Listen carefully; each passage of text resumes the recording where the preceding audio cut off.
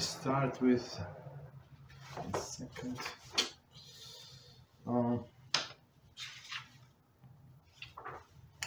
We start with Sefer Shmiras Haloshon, and today's topic to inspire repentance. And it says, God would take note of the Mizrachi's repentance and would heal him on his affliction. The Kohen would go outside the Israelite camp to examine the Mizrachi. Having been declared healed by the Kohen, the Mizrachi would begin the purification process, which included the offering of the temple temple sacrifices, as detailed in the Torah. Okay, so let's do this paragraph again, and we're going to explain everything it says here. So it says, God would take note of Mizrachi repentance and would heal him of his affliction. So let us to remind ourselves that this Mizrachi person, he's outside of the camp, and as we said, this malady is not something physical. It's not like you can take some medicine and or some put cream on this on his spot and it's going to go away. No, it's all spiritual. And it depends, and his recovery depends on his repentance, if person is going to repent or not. Okay. The Kohen would go outside the Israelite camp to examine Mizrachi. And we said also that Mizrachi is the impurity is so big that that person has to leave all of the three camps, right? Camp of the Shechina, camp of the Levites in Israelites, right? And we said actually if somebody touched the dead body, the impurity is not as severe as of Mizrachi, so he can actually stay in his tent. Right? Very interesting. Okay, so the Kohen has to go to that person. He has no choice and examine Mizrachi. So as we said, it has nothing to do with the doctors, but it has everything to do with Kohen. So Kohen is the one who is proficient in the laws of Mizrachi.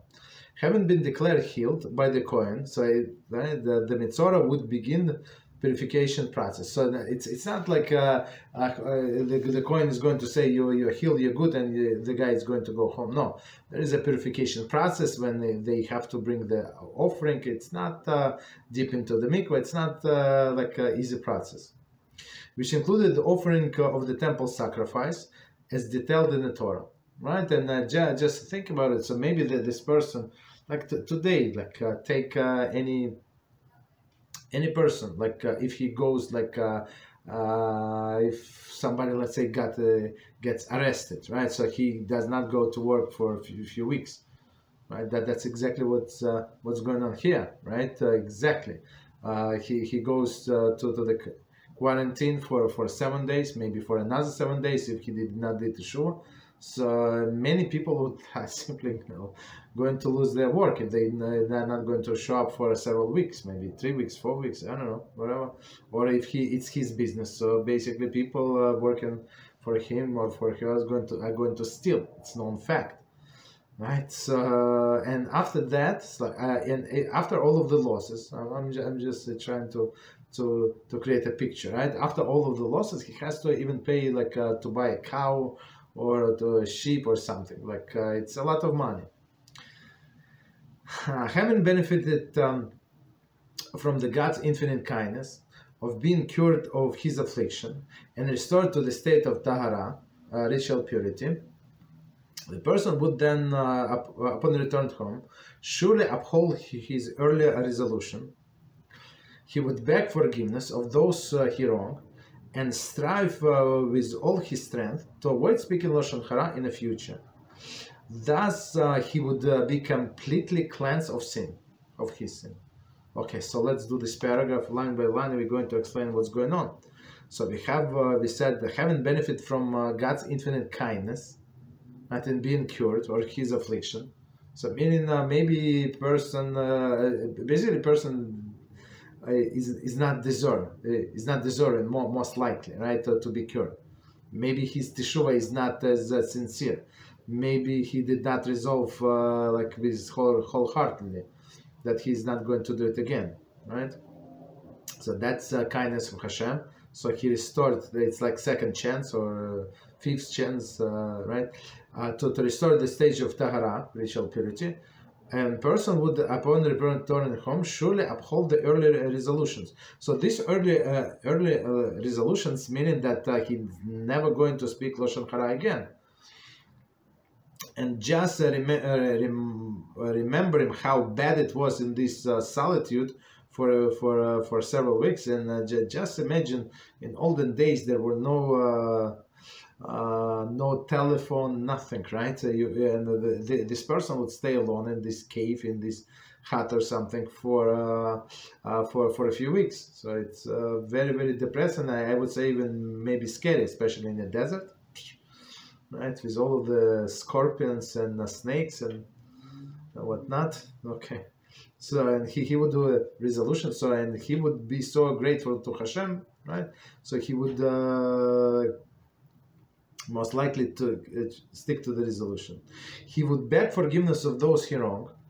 So what does it mean? So just to say to Hashem, I was wrong, and that's it. It's not enough. A person has to go to all of these people whom he wronged and ask them forgiveness. That's part of the Teshuvah for the sins between man and man. You have to ask other person forgiveness and make some restitution if needed. Otherwise, the Teshuvah is not complete. So one more time the whole sentence, and he would beg forgiveness for those he wronged, and strive with all his strength to avoid speaking Lashon Hara in the future, right? So because he remembered how much it cost him and how much of aggravation it caused him and his family, right? And the embarrassment that can you imagine the father with yesterday he was with a beard, and now he has to shave himself in a beard and all of the hairs on the head and eyebrows. It's very, very embarrassing. So the kids would see, like the neighbor kids, and say, "What happened to your father? He looks very different. Who is this man that coming out of your house?" He said, "It's my father." Very funny, right? So he would remember all of this, right? Thus he would completely cleanse of his sins. So when person remember how much it cost him to get out of this situation, so he would most likely remember, and it would be cleansed. He would be cleansed of his sin. Continue. One may wonder why in our day the affliction tzara is not manifested upon those who habitually speak Lashon Hara. The Hida offered the following explanation. So Hida is a Chaim Yosef David Azulai, right? In Sefer Nachalas Kidunim. Okay. So the question why, if it's such a helpful thing, right? So why Hashem does not perform it today, right? If it's help people, especially habitual sinners, right, to get rid of it, okay, of this character thing, character flaw, I would say. When God, so that's answer from Hida. When God visits the punishment upon an individual, He does it for the person's benefit, to purify him of his sin and to steer him toward the repentance. Now it was only during the temple era that Mitzorah would attain Tahara, purification. Today, however, due to our sins, there is no temple, no sacrifice, and no way for the Kohen to perform the other components of the purification process. If God were to afflict the person with tzaras, he would remain in his impure state for the rest of his life, without any possibility of ridding himself of it.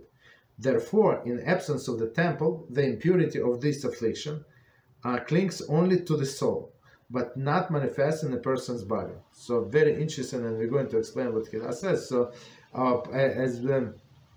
as we said, part of the